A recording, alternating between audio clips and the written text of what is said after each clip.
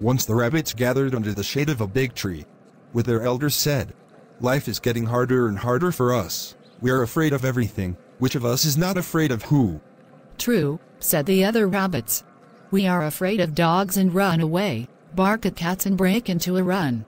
"We are afraid of all the animals, the light foot and the white face.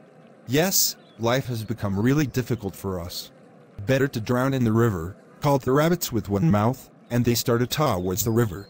There is a herd of goats nearby. When the rabbits approached, they got so scared that they ran away. The rabbits burst out laughing, because they didn't even think they would scare the goats.